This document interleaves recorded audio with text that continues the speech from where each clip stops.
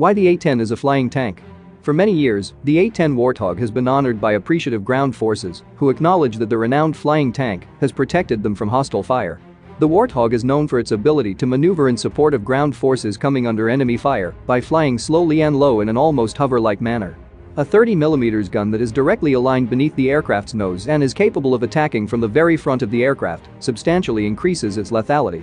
The A-10's titanium body is heavily strengthened, allowing it to withstand small arms fire and maintain operational effectiveness. Its toughness was put to the test on April 7, 2003, when Captain Kim Campbell, flying above Baghdad, sustained significant flak damage, crippling the hydraulic system and damaging one engine, but was still able to return to the base without incident. But this isn't just. Even if its digital displays and targeting systems are disabled by enemy strikes, the A-10 can still fly and even launch an attack. The aircraft can carry 16,000 pounds of mixed ordnance, 8 can fly under the wings and 3 under the fuselage.